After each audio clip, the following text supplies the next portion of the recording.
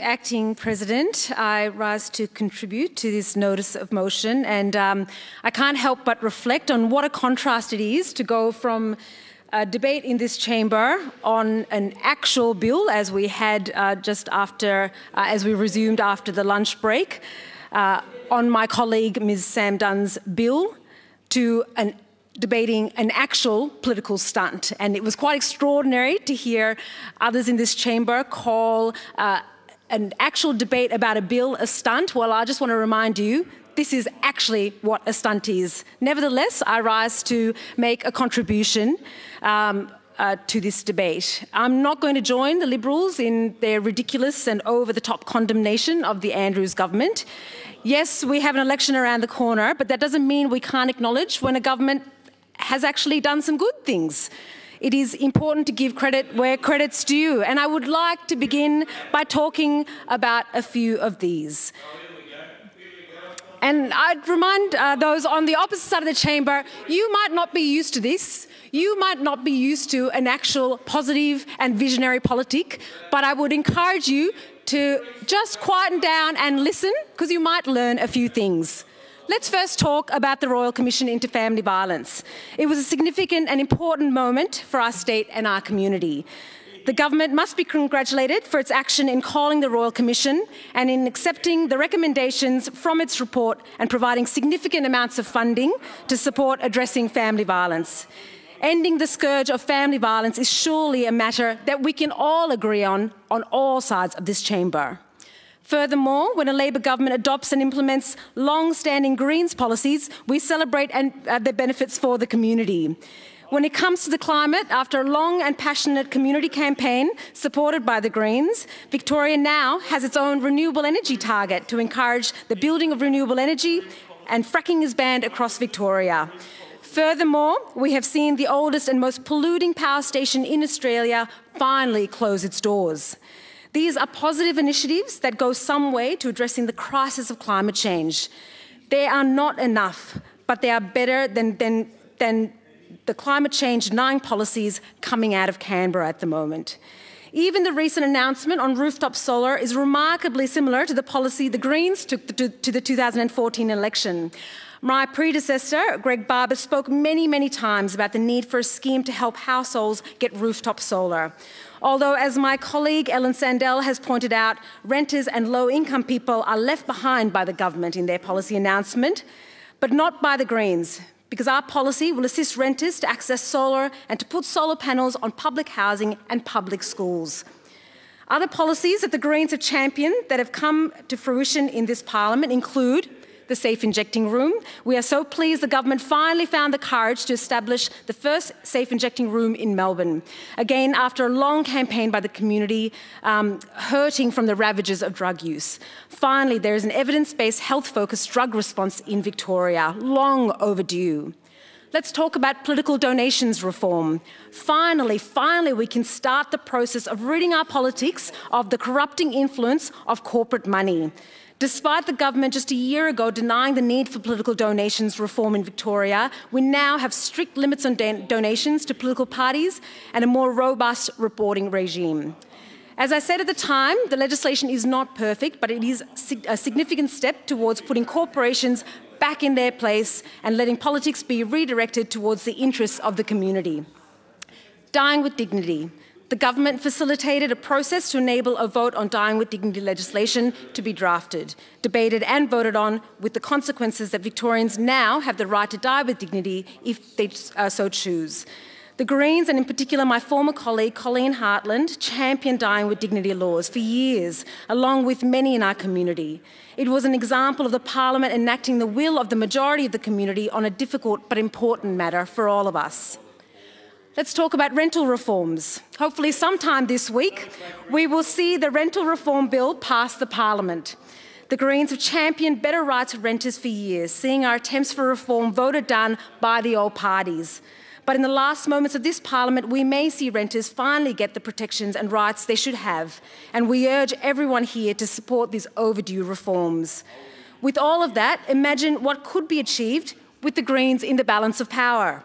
Not only would we hold the government to account, but so many more policies that look after people and protect the environment could be implemented.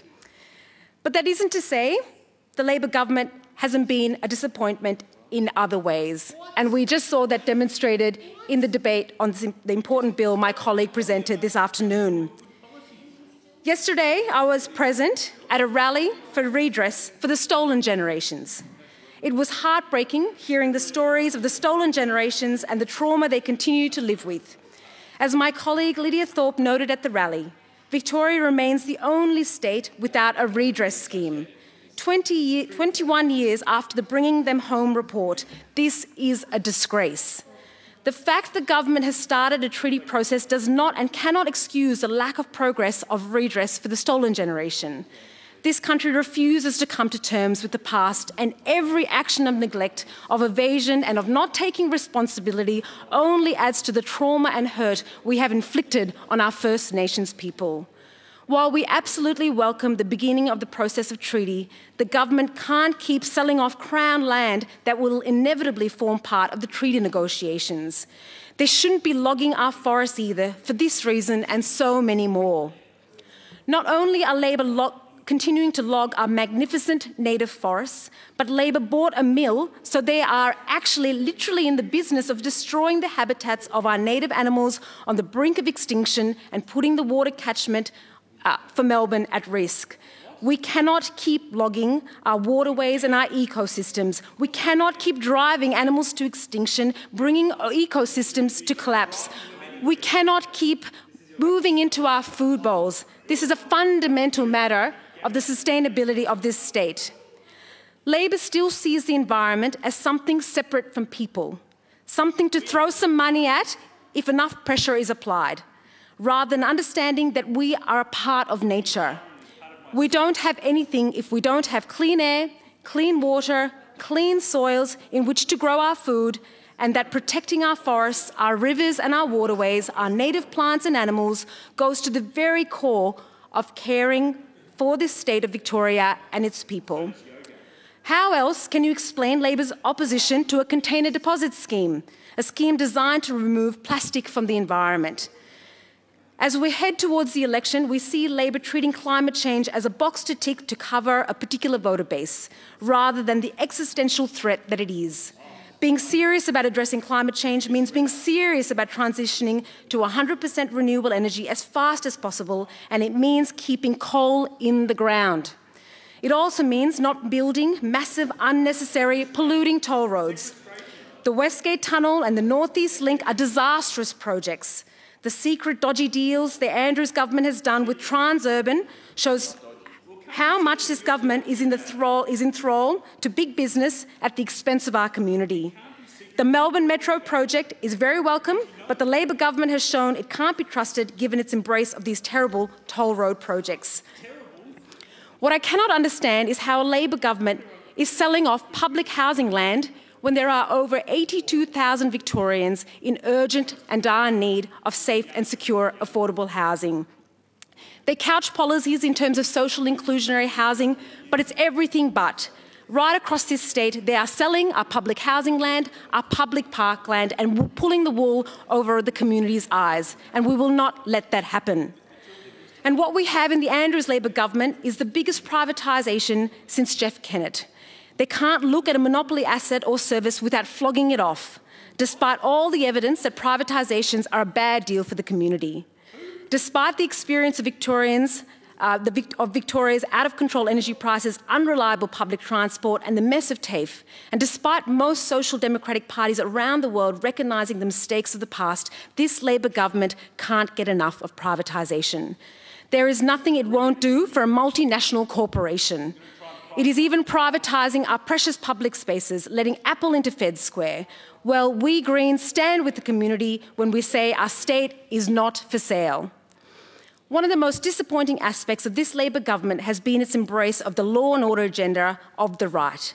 Building new jails isn't something to be proud of. It is an admission of failure. Sitting here listening to Labor ministers boast about how many young people Labor have locked up makes me ill. This is a government that has sat by while division and hatred is sown in our communities, under the guise of a law and order agenda because it too believes in the law and order agenda. It doesn't seem to care that its very own policies will end up hurting our First Nations people and our migrant communities.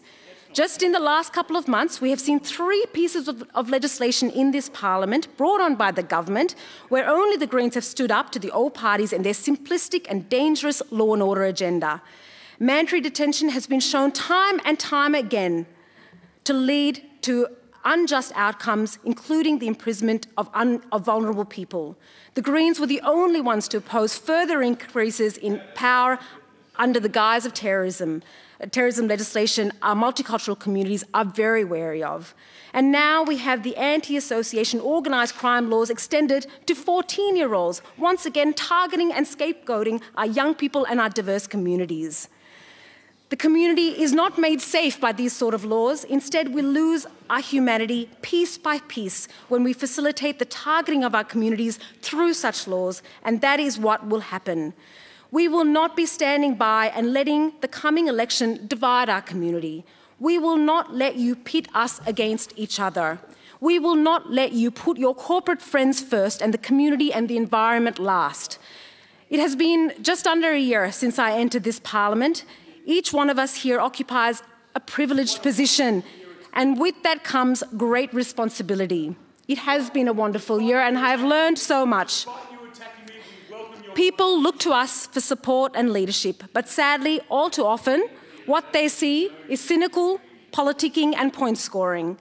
We should all be looking for every opportunity to restore confidence and trust in our political system. Instead, we hear the heckles and taunts, we hear them, when we dare to speak about the critical issues that we are facing as a state, as a country, as a planet. Climate change, poverty, inequality, human rights, caring for our environment. We are part of a universe where all things need to balance. We hear the heckling and taunting, as has been very present throughout this debate. You tell us to toughen up. Well, how about you all grow up and act with the integrity and respect this place deserves? I don't think political life should be seen as a career. It is your life's work in this place. And what do you want your legacy and life work to be? Will you watch and stand by as the planet burns, as you leave it uninhabitable for future generations? Will you let people continue to sleep on the streets because of homelessness? In one of the richest countries in the world, will you keep up whipping up hysteria and fear and pitting people against each other, leaving our young people to stare at a bleak future for themselves? Or will your legacy be one in which you did everything you could to care for our environment and care for our future generations? Can you honestly say that you did everything you could to leave this place in a better place than you inherited it in? Will you help us achieve a fair go for all, a home, a safe and secure home for everyone, a community that each of us can connect to, a sense of a belonging, a justice for our First Nations, and a safe and habitable climate for future generations to come?